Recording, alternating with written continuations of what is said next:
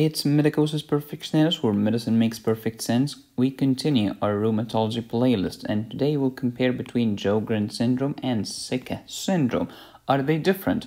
Are they the same? If they're not the same, are there any common features between them? This is what we will discover today, so let's get started. But first, I have a survey. I'd like to know your opinion, please. So just click on Medicosis Perfectionalis and then you'll find tabs. Just click on the community tab, you'll find the survey.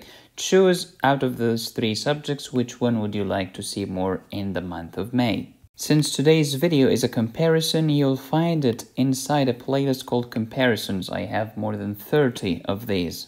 Also, until the end of the month, my cardiac pharmacology course and my antibiotics course are on sale. The price will go up in the next month, so please go to medicosisperfectionalis.com. Thank you.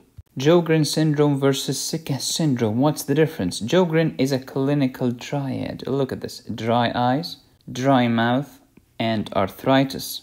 But even your grandma can say that. Would like to be more sophisticated to the point of being stupid. Do not say dry eyes. Say keratoconjunctivitis sicca. Sicca means dry. And please don't just say dry mouth. Say xerostomia. Zero is dry. The stoma is your mouth. If you remember biology, the leaf was like this. And it had pores.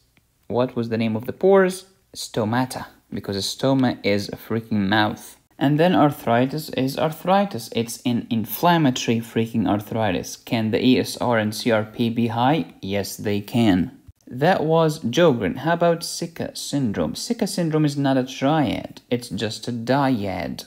Dry eyes, dry mouth. That's it. There is no freaking arthritis.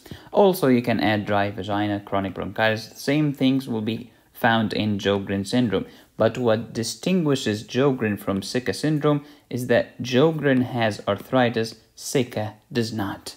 So here is Sjogren syndrome one more time. Keratoconjunctivitis sicca, xerostomia, inflammatory arthritis, dry eyes, dry mouth, arthritis. And now let me show you a Picmonic about Sjogren's. We did the same thing with gout in the previous video.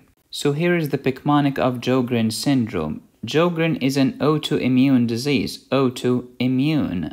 Here is an automobile on a moon, on the moon surface. Next, Sjogren, xerostomia, xerophthalmia, and arthritis. Here is a 0 in your mouth because your mouth is dry. And here is a 0 in your eyes because your eyes are dry. And then arthritis, here is King Arthur. The antibodies are represented here by ANTS, anti-SSA, anti-SSB, Schirmer's test to measure the tears. Sjogren is associated with lymphoma, so here is lymphoma. If you want to strengthen your memory, use your memory. So let's practice recall. Sjogren syndrome is autoimmune. There was a car here on the surface of the moon, so it's autoimmune. We have a triad.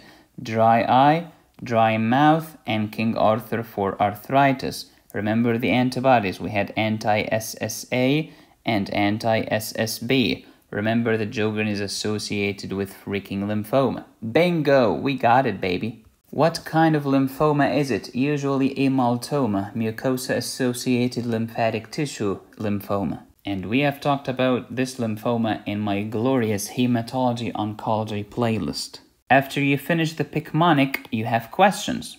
So here's the quiz. You can even edit the current Picmonic, and you can even create your own Picmonic at picmonic.com. See the link in the description. Which of the following tests is most likely to confirm the diagnosis of Sjogren syndrome? And the answer here is salivary gland biopsy. But here is a very big difference between rheumatoid and Mr. Sjogren. Rheumatoid affected the major salivary glands, major.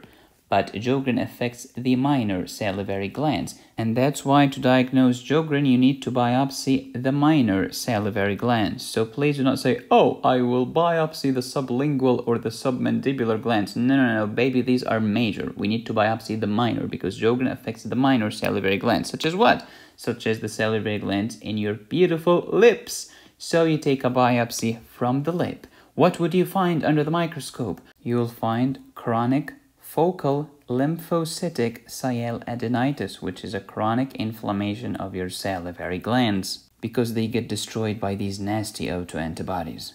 Thank you so much for watching. Please subscribe, hit the bell, and click on the join button. You can support me here or here. Go to picmonic.com/VIP hookup/medicosis. Thank you so much for watching. As always, be safe, stay happy, and study hard. This is Medicosis Perfectionalis, where medicine makes perfect sense.